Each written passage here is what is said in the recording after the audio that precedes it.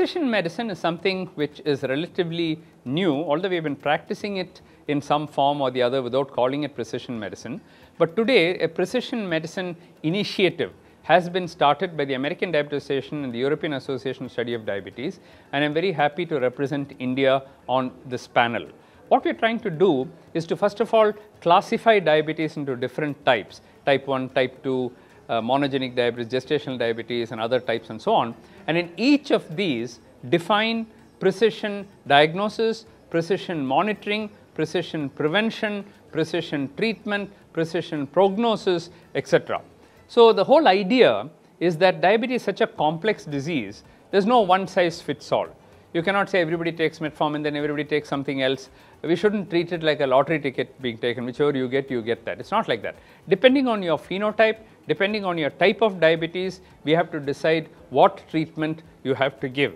Of course, precision diabetes is in its infancy, but I'm happy to tell you that it has already come to the diabetic clinic, particularly in the monogenic forms of diabetes. For example, maturity onset diabetes of the young, or MODY, neonatal diabetes, which is onset of diabetes below 6 months of age in neonates, newborn babies. In these forms of diabetes, I think it's mandatory to do the genetic testing. So if you do the genetic testing, you can find out which subtype of MODY they have, which subtype of neonatal diabetes they have, and very often people who are wrongly treated with insulin can stop their insulin and be treated with tablets. This is life-changing, not only for the patient and the family, but for the society as a whole. So I think precision medicine is slowly being adopted into the diabetic clinic. We are also developing different software, for example, a software called Diana.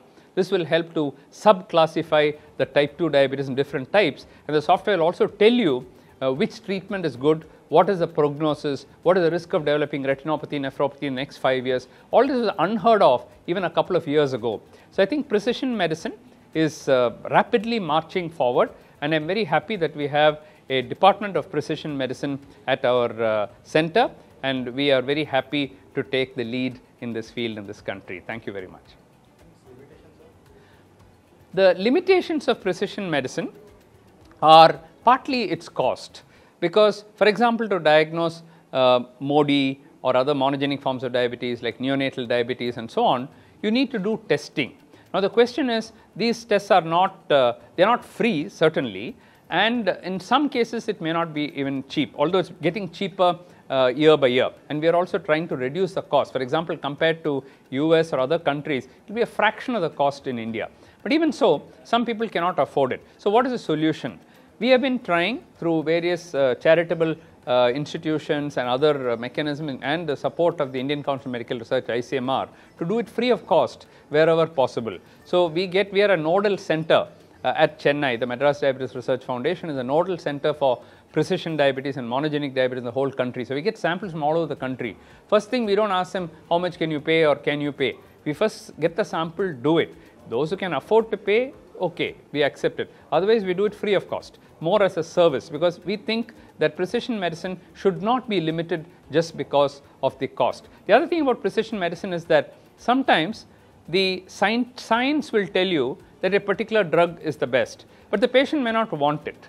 Patient will say, I don't want. Suppose the science tells you that insulin is the best for this particular patient in a type 2, but the patient swears by, and says that I will never take insulin. So what do? So that is a variation of precision medicine called as personalized medicine. We also have to take the patient's context, social context, preferences, affordability into consideration, and then precision medicine gets slightly modified to make it personalized medicine. We are doing both, and I think the field is now taking off, and in the years to come, you will find more and more of precision medicine and personalized medicine being practiced in the field of diabetes in India.